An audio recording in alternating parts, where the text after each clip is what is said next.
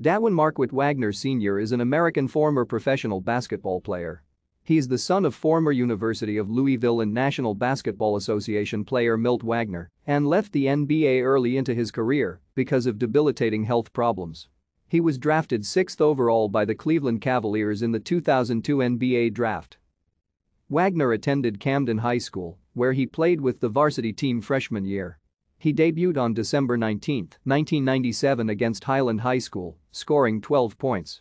He went on to play in 27 games his first season, averaging 27.3 points and recording a season high of 45 points against Red Bank on February 13, 1998, and at the end of the season he received the Freshman of the Year award from ESPN.